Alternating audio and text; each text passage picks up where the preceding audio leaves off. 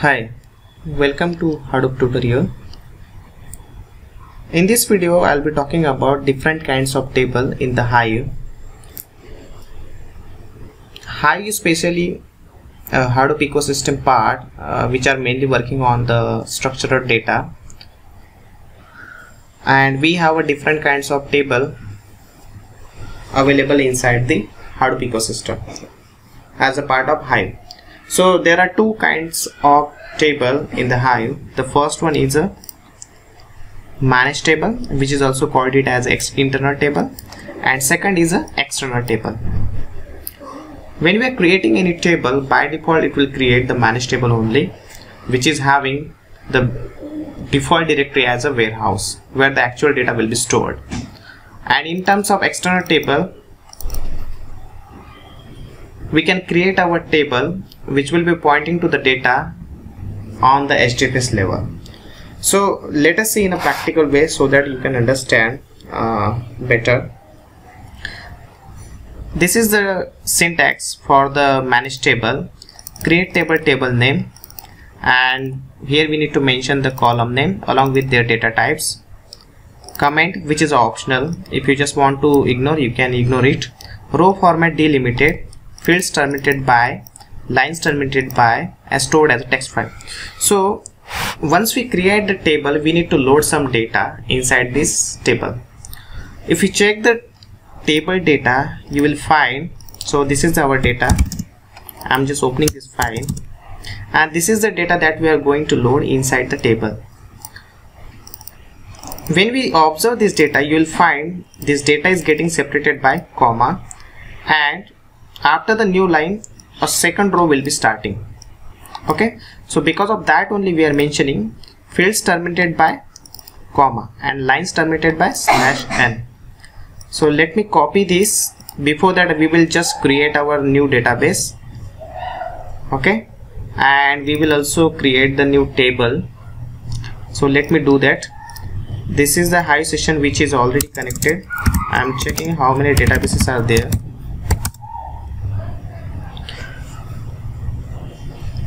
Okay, so we have plenty of databases. We will create new database. Create database name table underscore type, and we are going to create. Before that we need to use it so that it will be created under that only. Okay, so create database name, and we have used this database to create our tables. Now let us create table name. Before that we need to mention the database name dot table name, as it's a internal table, so entr internal underscore table. Okay, and these are the data types. Please make sure this data column should be matching to the data only. When we check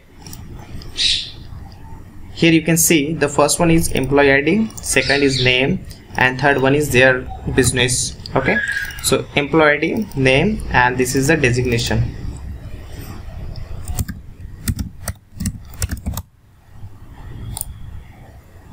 Okay, so let me copy this and paste it over here. This is going to create internal table. Now if you just want to check what is the structure, we can use the command describe formatted and the table name.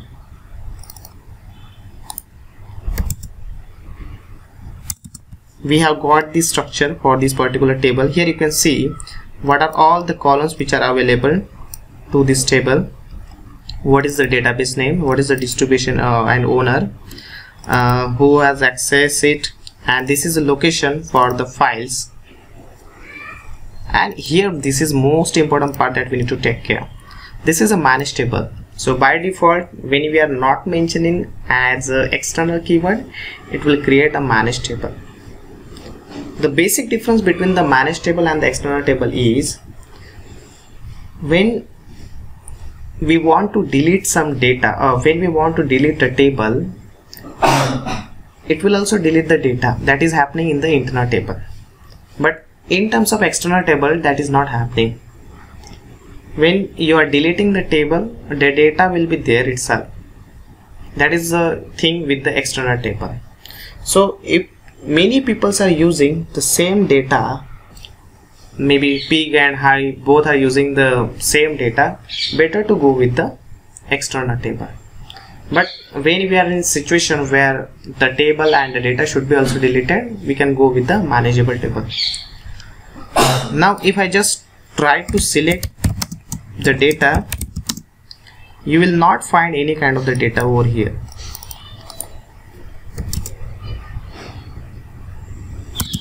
Because we have not loaded any kind of the data. So first of all, we need to load some data. Load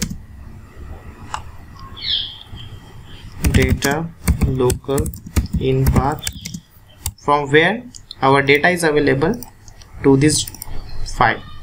So we will just take the path data.txt. So all the data which are available on local file system in this particular file, it will go to this table, into table and the table name.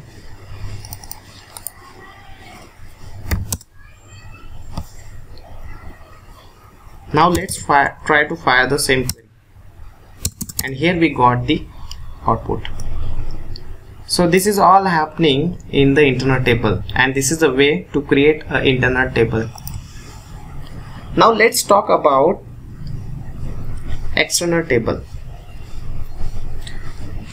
So in external table, this is the syntax. Create external is a keyword that we need to specify. If you are not specifying, it will create the manageable table. Create external table name. Okay, and this is the column that we need to specify. So we will mention the same column as we are going to use the same data. And the most important part is location. If the data is already available in the HDFS, on the top of the data we can create our table.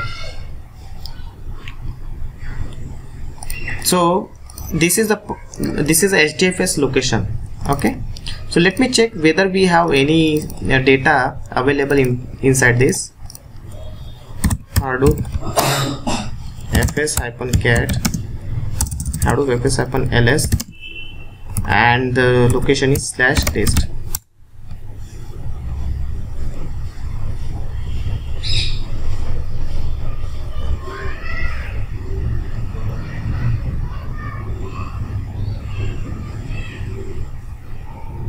So here you can see there is one file available with the name data.txt. This is the same file which I have copied it from the local file system to the Hadoop file system. Okay, now if I just want to cross check what is the data available, I can do like this.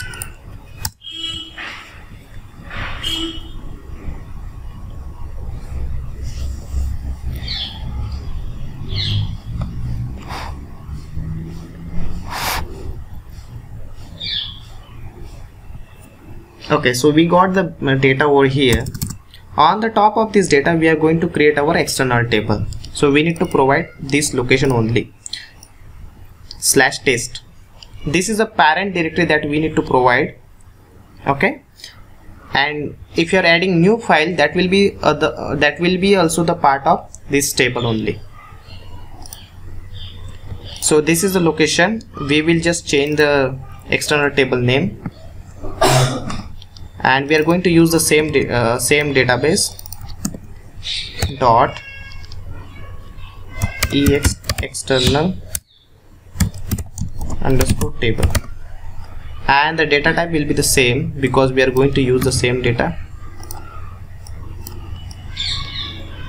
type, and the column name I am just taking it row format delimited, fields terminated by comma, and location is test. Don't mention /user warehouse location over here, that is going to give you exception. Better to give another location. and let us try to create external table. Okay, so external table has been created, and let's try to fire the query.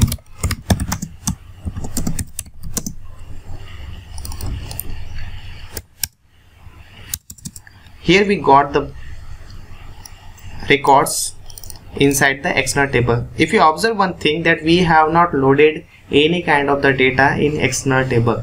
We have directly mentioned the location. So if you are adding new file to this /test, that will be the part of this table only. And this is a feature of external table. Now let's talk about the difference between internal table and external table. We will find the difference in internal and external table based on the delete operation only. When we are in a situation where we want to delete the data as well as structure of the table, then internal table is the best option, because in the internal table both data and the structure will get deleted. But in terms of external table, only the table structure will be deleted, the data will be there on the HDFS only. Let us see in a practical way. So first of all, I will just show you where the data is all exactly available. By default, the data will be stored in the warehouse directory for the internal table. So user Hive warehouse, then we need to go with the database name, and let us see, let me just refresh it.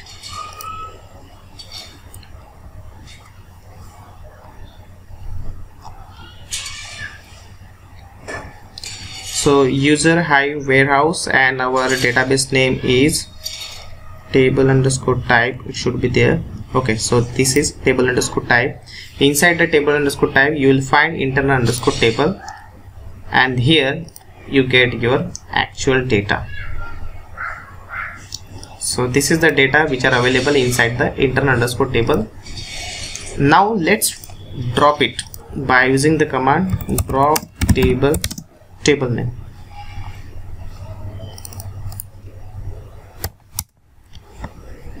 We have dropped the table, so let's try to select now.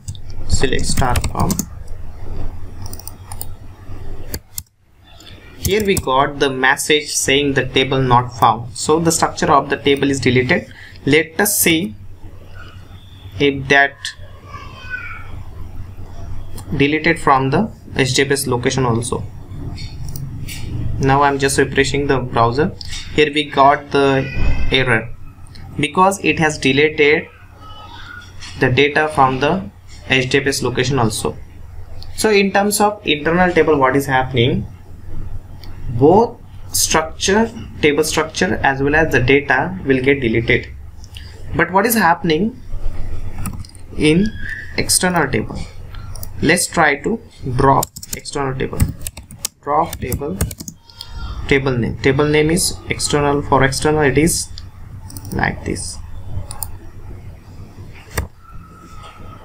So before that, let me show you that we have our data available in /test. I'm going to the file browser, and let us go to the /test. Here we have one file with the name data.txt, and I'm just opening it, and let us drop now. We have dropped the table. Let's try to do select query. Now we got the message that table does not found, but now it's a time to check whether the data has been deleted from the HDFS also. Let's see, test, and then data.txt. Here you can see the data is still available on the HDFS level. So this is the main difference between internal table and the external table. I hope you enjoyed this video.